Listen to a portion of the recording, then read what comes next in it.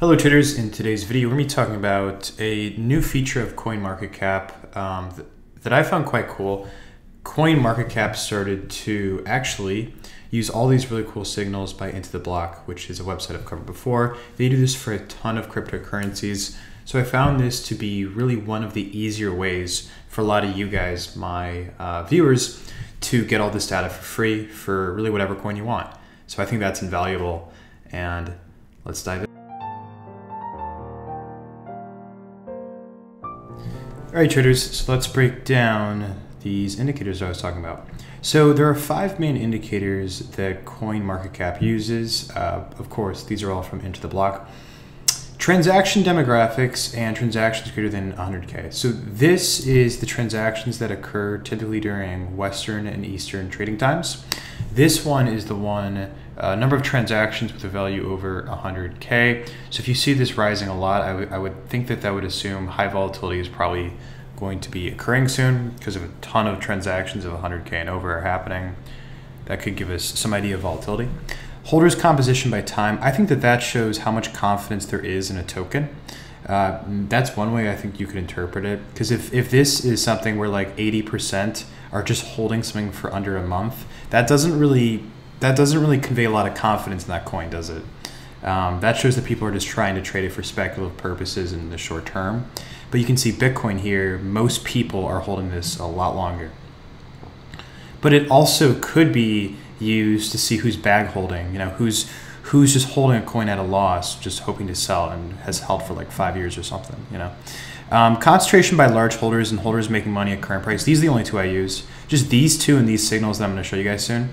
So these two, concentration by large holders tells me of all the addresses that hold this token or this cryptocurrency, how many of them are top 1% addresses, as you can see here, of circulating supply.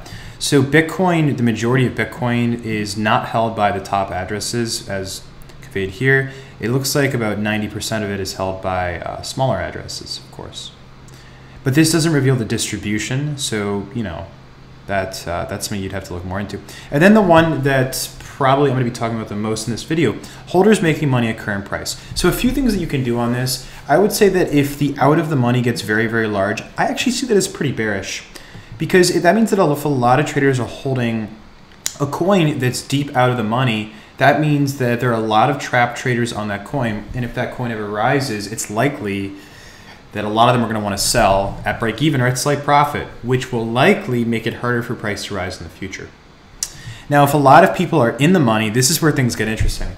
Typically, you're going to see something like 100% or 90% of traders in the money when the coin is doing this, when the coin is basically in a bubble. So in a bubble formation, what you see is that the coin makes all-time high, all-time high, and then the in the money shows you, oh my God, 100% of traders are in the money. And then it falls, and then you see like only 50% are in the money or something really drastic. That's one way that I would interpret it. So I think that that's actually a really good way to interpret what's a bubble and what's not. But the hardest thing isn't determining if something's a bubble. The hardest thing is determining when will the bubble pop. I'm not saying that any specific coin is a bubble. It's just that shorting an asset that's skyrocketing is kind of a recipe for disaster most of the time. That's where I think options would probably be better instead of just trying to short on futures if something's like, whoa. Okay, so let's go look at the actionable signals. I really like what they do here because this is just much simpler. It's just basically telling you, is this more bearish or bullish based on Intotheblock's blockchain analysis and transaction analysis and on-chain, basically. So we can see that mostly they're saying that this is more bearish on Bitcoin, that there's a probably greater probability that Bitcoin's going to fall rather than rise, and they do give reasons why. So in the money, you can see change in the money addresses is one reason why this is leaning toward bearish. Large transactions is down, which to them is more bearish. Concentration looks, yeah. I haven't looked into these indicators a lot. Net network of, yeah. Oh yeah, that's interesting. That's showing how many people are adopting an asset, I think. So I haven't looked a lot into these, but I do think that these signals are moderately good. Another thing that I've seen is if you click see more signals, there's actually part of Intotheblock, not on CoinMarketCap, but in the block where they do predictions, where they predict what's going to happen every single hour on Bitcoin and Ethereum and like 2 other coins. It's pretty cool, actually. The predictions are so-so, but it's actually pretty cool. And if you want to go take a look at that, go to their page and you're going to go see their predictions. All right, I want to talk about another coin that I find just fascinating, Uniswap. Look at this on-chain analysis that you're about to see. What? 1% are actually in the money, and 75% are at the money, 24% are out of the money. This is just mind-boggling for me to even look at. So this means that really almost everyone has bought around the prices of where we're at now, you know, as you can see, which could be very scary, because that means, guys, that if price on Uniswap really falls, it could trap a lot of traders at higher prices. So, and also what I see here is concentration by large holders. It looks like very few people own basically all of Uniswap. So to me, this is a little scary. If I was long Uniswap, this is a bit scary. And it also looks like holders, well, that's because it's a new coin. I can't really fault them for that, so ignore that.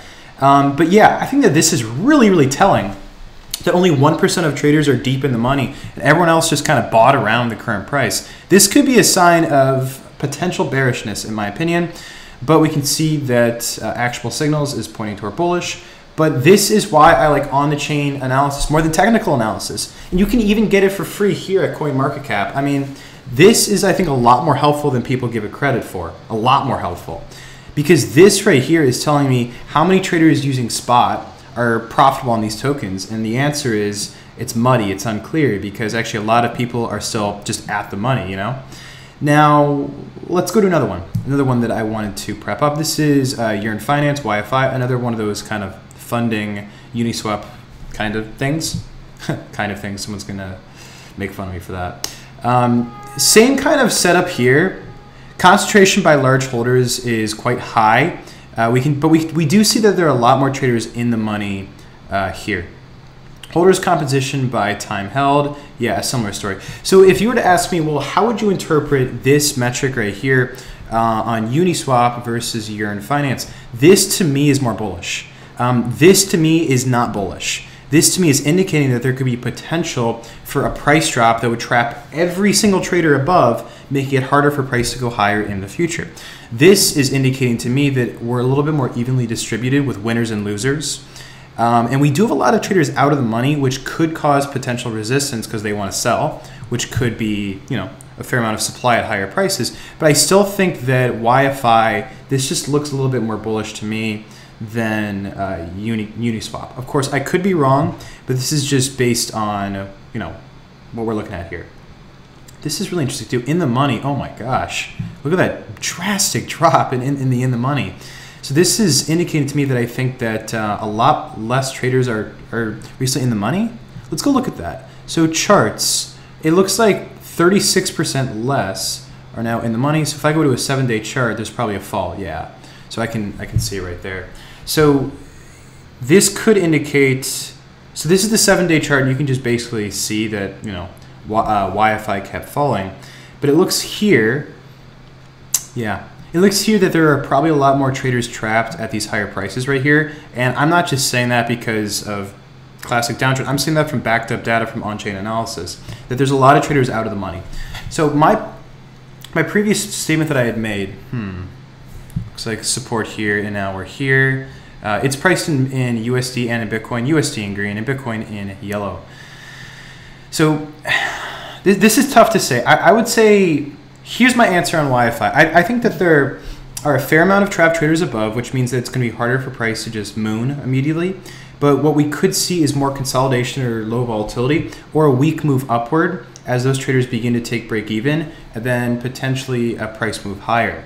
But I think that in the short term, this is bearish, but in the longer term, this to me seems bullish.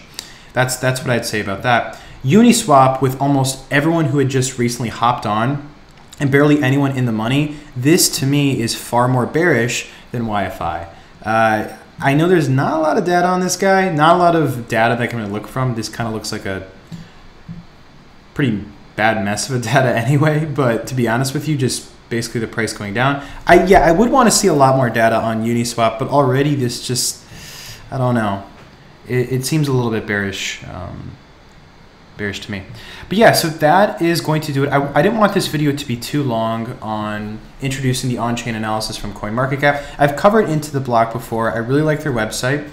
And if you want currently what's now completely free with live analysis that they kind of spoon feed you here and then also just tell you here for any token you want, then this is the tool for you. You can find how many other traders are bag holding something. You can look at the bag holding with a combination of this and this to see how long traders have been holding it. You can see, hey, who dominates most of the supply? Is it at like Bitcoin levels, or is it more like it's just like a few people that have everything, like on Uniswap? Like, seriously.